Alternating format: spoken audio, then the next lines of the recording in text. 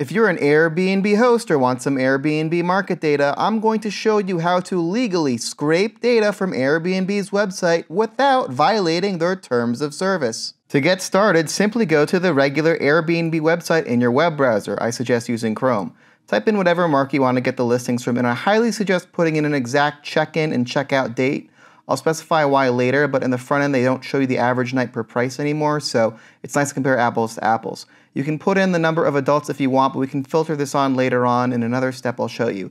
Now before hitting this search button, this is very important, right-click somewhere next to the page and then hit inspect so we can legally record the raw network data that Airbnb sends to our browser as we perform our search. Now once we hit search, we're going to begin recording the data Airbnb sends. Namely, all this JSON data used to populate these search results. While there are over 1,000 results for our search, we'll only be able to scrape what Airbnb shows us on the website, which is about a few hundred per search. If you want to take a closer look at what's going on, look for this stay search endpoint here. You'll see where the raw data is coming from. Then click on this preview tab and you can see the actual JSON. It's very, very deep and confusing to work with, but don't worry, our HAR file web scraper will help us deconstruct this and download the data as a CSV file. You can see I eventually found something along the lines of listing here, so I can see the name, and this corresponds to the first listing we find over here, as well as getting the price data, which is buried even deeper in this JSON. So one page of results is great, but we probably want all 15, so just click this next arrow and wait for the next page of results to load. It will also be recorded in the web browser. And then just keep scrolling down and clicking next. I know it seems tedious, but it will literally only take 60 seconds. And by doing this, we're not violating the Airbnb terms since we're not using any automated tools or software to access their website. We're simply manually browsing their site. We just so happen to be recording and intercepting the web traffic they send to us. When we get to the last page, we can see all 15 of these requests are now captured in our web browser and recorded. To get them out of here, under the Network tab, click this little arrow here called Export HAR, and then save this file to your computer. You can also use any of these filters here, like you can adjust a price range to what you want to scrape, and you can also check out these advanced filters underneath the price selector, like the number of bedrooms you want, as I mentioned earlier, beds, etc., and all these special amenity options you want to scrape. The only catch is you're going to want to clear out your web browser data before exporting another HAR file. So I like to clear everything down here under the Network tab, and there's this little icon on the upper left called Clear. So please click this before you export another batch. And what I like to do is select a category, for example, Amazing Views. Select another one that will load everything up again.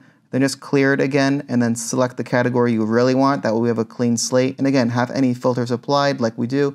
And we only have 36 results here, meaning we only have to scrape 3 pages of data here to export this micro data. Now to get the data out of this HAR file, you can use the HAR file web scraper, link in the description.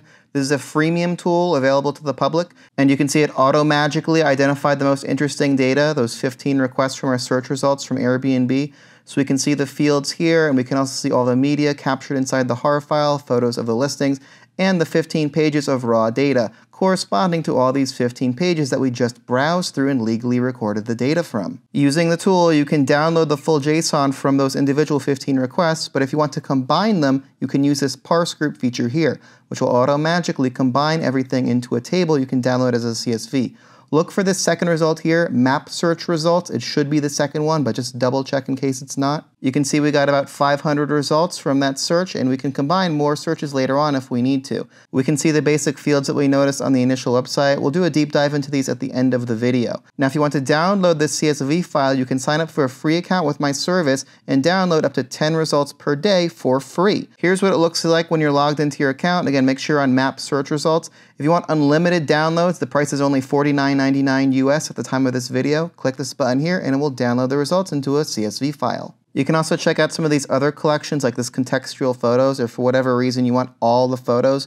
This CSV file will be about 3,000 rows and contain the combined URLs to all the photos of all the search results. So I don't know, maybe if you're doing interior decorating or something, this could be useful. Once you have the CSV file, you can upload it to Google Sheets or open it in Excel or open it up with Python. Whatever you want to do is up to you. You just need to abide by any laws, like you can't republish this data as is or else you may violate copyright infringement, so double check the laws if you want to do anything outside of your own private research. I did clean up this file a bit. There are a lot of useless columns just due to how Airbnb sends the data over, but you can see one of the most important columns here is ID, which corresponds to any URL you want to check out. So just put in airbnb.com/room/ID, and that will send you over to the raw listing that you want to check out. You can verify the title corresponds to the data captured in the spreadsheet here, as well as all these other different fields. If you have any questions as to what these mean, it's good to just double check with the official website.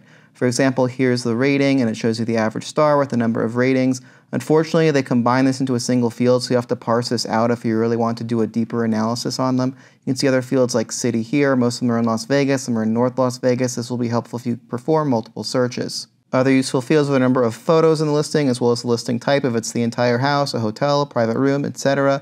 You can also see the general latitude and longitude. What's funny is when you find some of these are exactly the same, it may be by the same Airbnb host, or it could be the same building, so it's always interesting to check them out if you want to play detective for a little bit. This is because they will not be the exact coordinates, since Airbnb keeps the address anonymous until you book. You can see a few other things like the number of beds over here, but if you're using a filter, this won't apply. If you want to check out the photo, you can click on this link here. It'll show you the first photo in the collection of photos, as we can confirm on the official website. Let's talk about price, which is by far the most confusing aspect here. This is because the Airbnb API returns more presentation-like data here.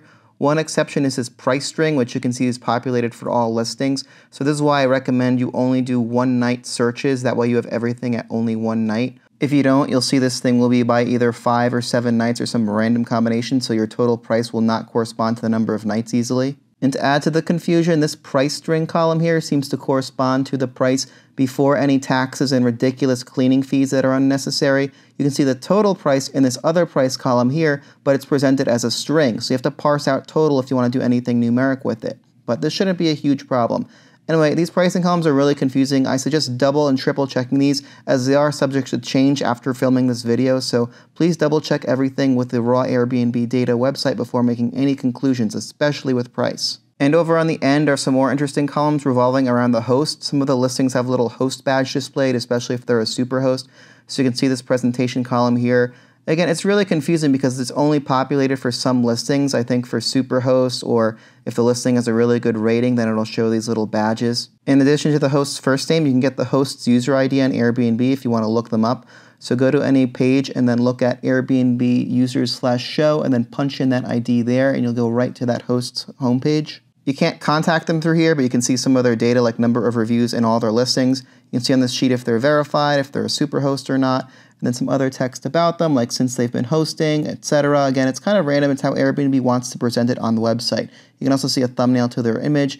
And hosts with reviews, you can see the review count over here. Wow, this person has a lot of reviews, so you may want to go check them out and see what this person is doing to accumulate that much business.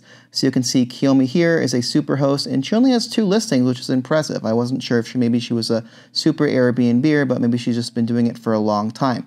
So if you want to do some local research market, you may want to check out some of these hosts and then scrape their own listing data. But I'm not sure, because I've never been an Airbnb host, so let me know in the comments what you're using this data for, and I'll make more videos. Thanks for watching.